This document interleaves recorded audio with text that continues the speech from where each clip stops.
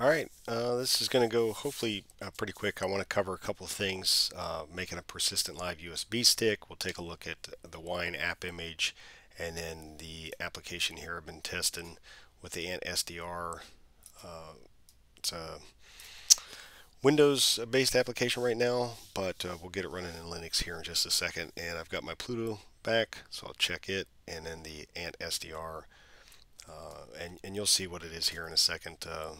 Spectrum, well, it's more than just a spectrum analyzer, but you can see right here the highlights. But anyways, first things first, MKUSB, since some people have been asking about how to, or another way besides Rufus to make a persistent live USB stick so that you could run DragonOS from USB and reboot and have your settings saved and whatnot. You're going to need to add the MKUSB PPA.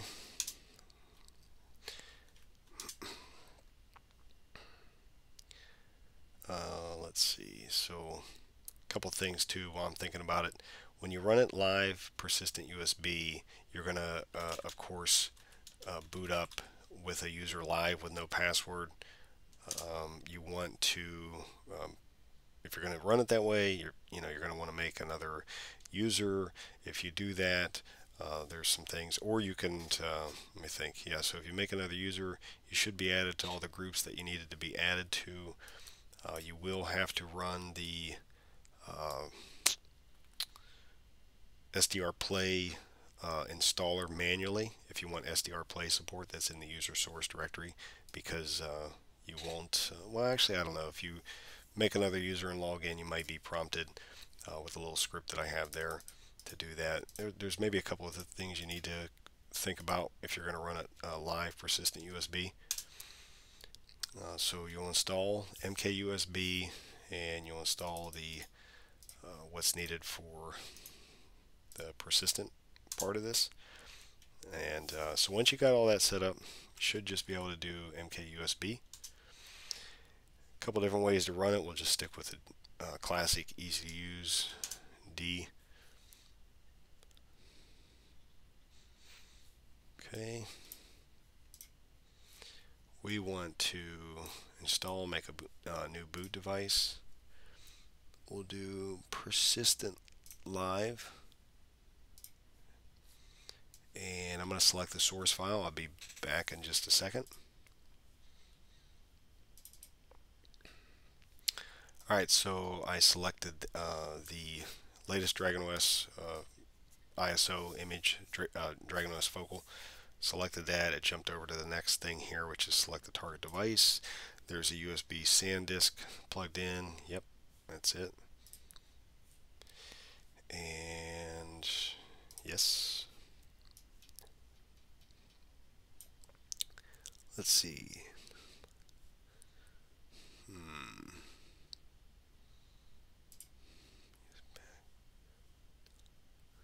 I'm going to go with the USB pack EFI.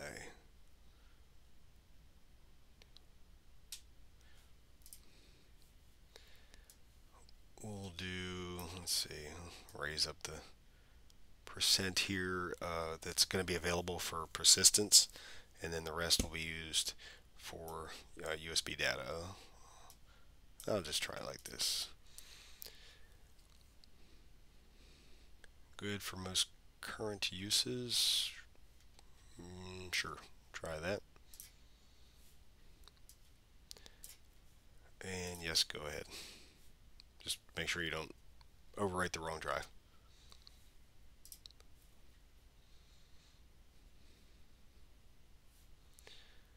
Okay, so we'll let that do its thing. And then what we want to do is jump over here, and we're going to grab the Wine Appimage from the GitHub page that I've got open here. You can go, actually, if you go to it, you'll come down and you'll find the release section. We'll download the app image.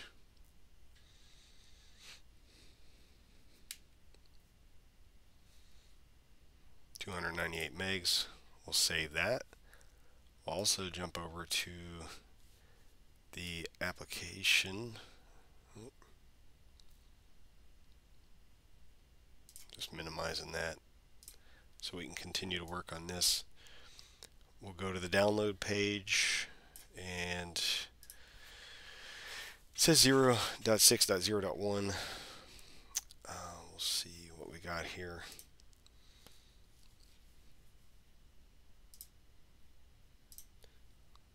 Let that finish.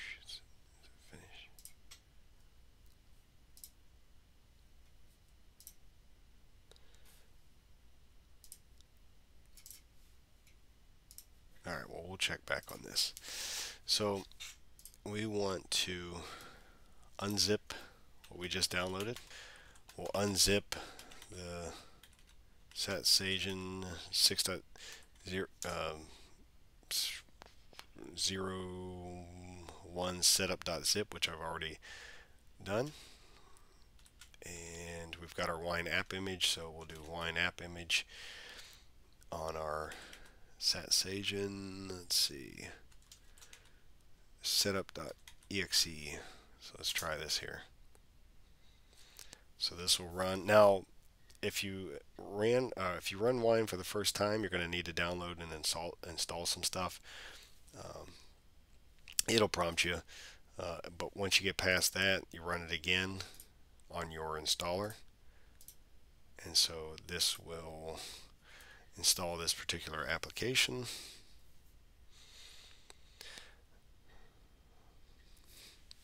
And also, if you're curious, the persistent live USB stick, boot it up. I'm making a folder right now on the desktop, and I'll shut down and we'll boot it back up here in just a second. So now in the home Dragon, oh, that's the other thing. When you run from the live USB persistent stick, you're going to have to, it'll prompt you to remove the installation media and whatnot when you're shutting down. Boot it back up here real quick. Alright, it's booting up. But so what we want to do for this application, we'll go into Wine 32, we'll go Drive C, we'll go Program Files, do a / there the correct way. We'll go into the .com directory, and we should see the application folder there and then the file there. So let's see,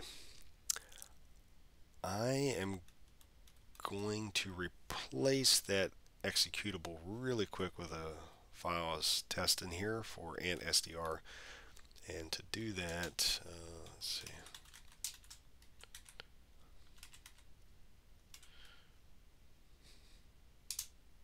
Okay, that should have copied that. But if you got the PlutoSDR, you don't have to, do that part. So now we'll do. Let's see. So now we need to do. Let's see. Let's see. Dragon downloads Wine Appimage and Satsagen. So essentially what we're doing is telling the Appimage to run the executable.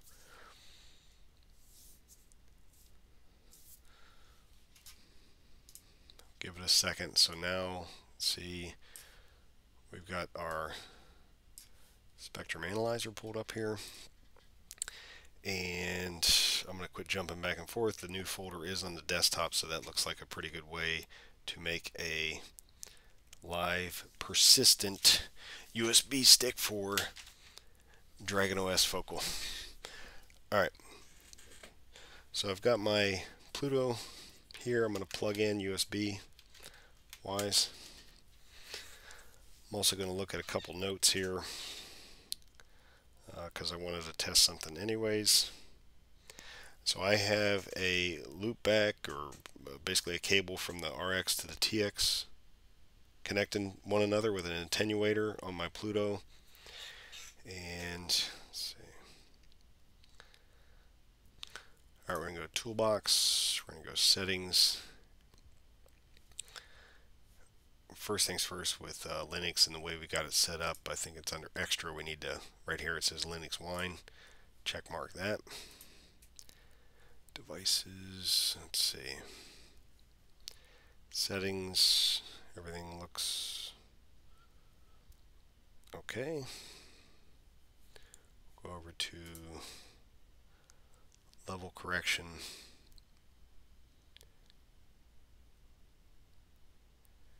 And there's one thing though I want to, let's see.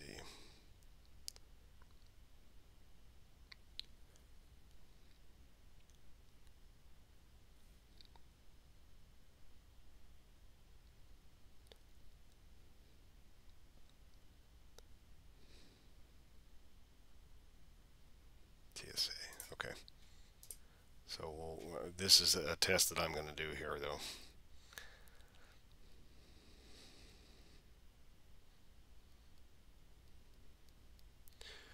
Okay. Alright. We'll go spectrum analyzer with tracking.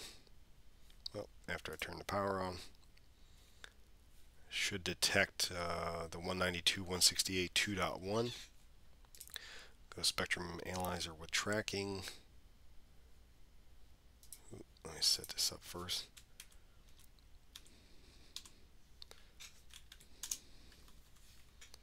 '71, 6000.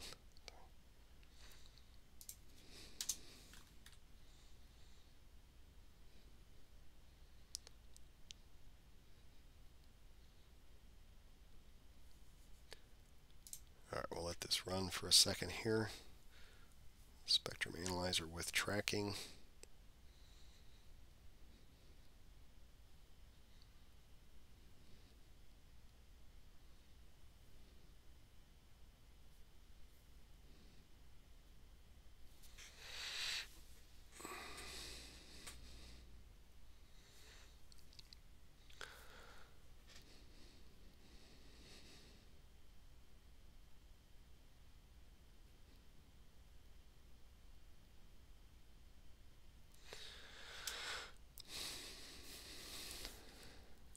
Alright, so I just wanted to test that. Let's see. Let me try two devices here and see how this works. So we'll leave that one as is, but we'll change the, let's see, we're going to change the IP on the AntSDR.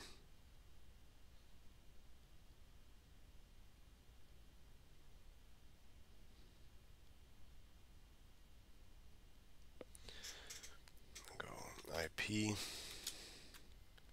92.168.1.10, but we need to I guess it's this manual.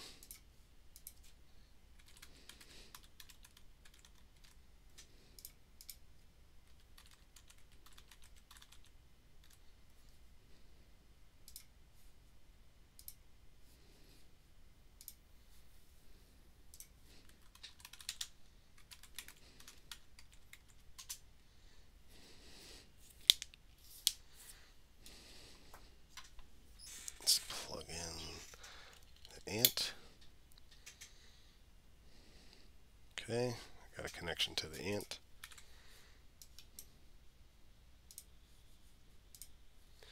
So let's see.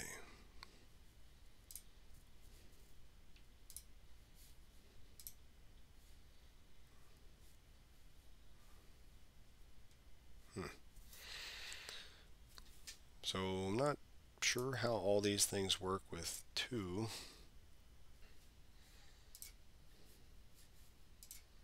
Let's see, we'll go.